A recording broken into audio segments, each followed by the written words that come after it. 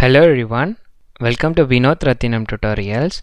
Today we are going to learn about Selenium WebDriver API commands to handle the edit box with example. Here you can see the list of API commands which we use in edit box. The first one is to check whether the element is displayed or not, and the second one is to check whether the element is enabled or not, and then the third one is Sendkeys, which is used to enter the input value. And fourth one is to clear the values which is presented in the edit box, and the finally get attribute which is used to get the values displayed in the edit box.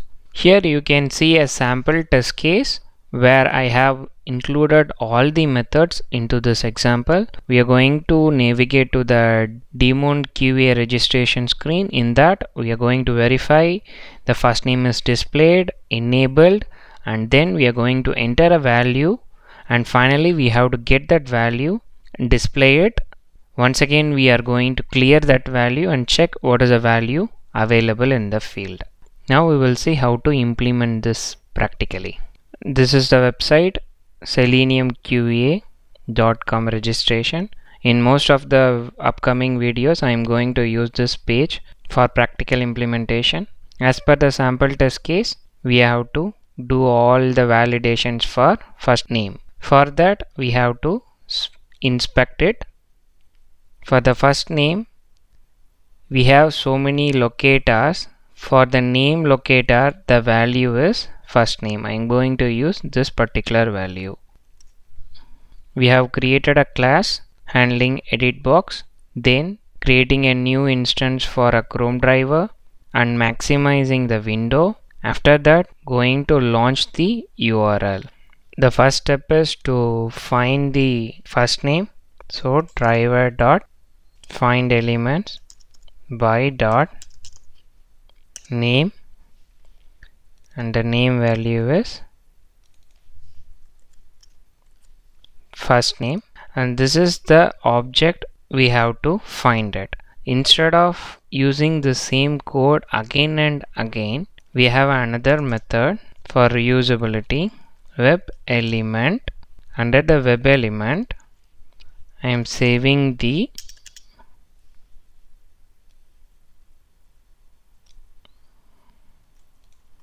what I have did is, instead of mentioning this full line in every places, I have created a first name variable in the web element interface.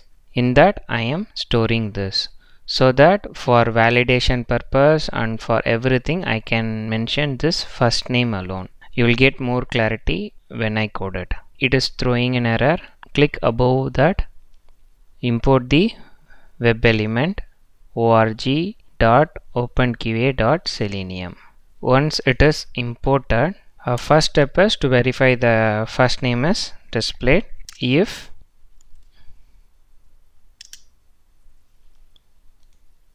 first name dot is displayed, then syso control space enter. So system.out.println, this is a shortcut key. The first name is displayed, else first name is not displayed. We will check whether this is working or not. Now I will run it, Control Shift F11. It's launching that website. So the browser is launched and the page is navigated to the registration screen. I think the validation is completed. We will check the result. The first name is displayed. The next step as per the test case is verify the first name is enabled. Same way, if copy and paste it here, dot is enabled, then the first name is enabled, else the first name is disabled. Step 2 completed, step 3 completed, step 4 is we have to enter the first name. Enter the first name, and it is always a good practice if the enable status is true, and then only we can enter the value. Same step I am going to do it again.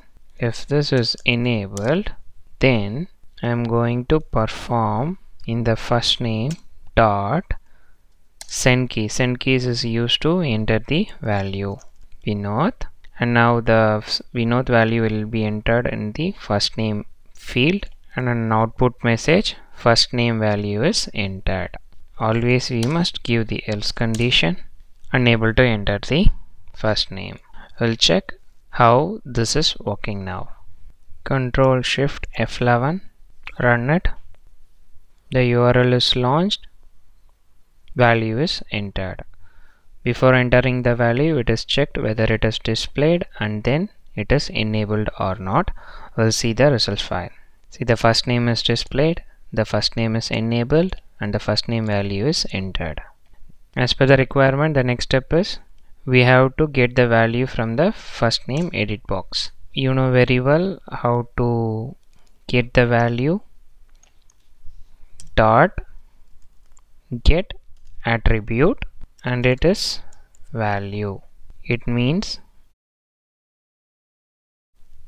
by this field you can see after the input tag is it's the value. That is the reason the attribute I have given here is value. Now this value needs to be saved to a variable.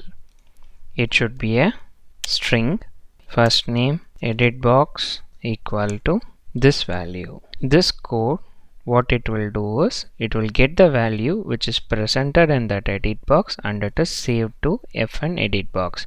Now we can print it. I am going to print the value for the system.out.println. The value present in the first name field is the value which it retrieves printed here. As per the requirement, the next step is to clear the value in the first name. First name dot clear. As per the requirement, I am clearing the value, then going to get the value. Since it is a duplicate, we are getting the error, so I am just renaming it. I am just adding wait thread sleep 3 seconds so that we can see what exactly happening. Just add throws and declaration in that interrupted exception. Now we will execute. Control Shift F11, navigated to the page, entered the value Vinoth, then it cleared the value. Now we'll see the result file. So the first name is displayed, the first name is enabled, then the first name value is entered.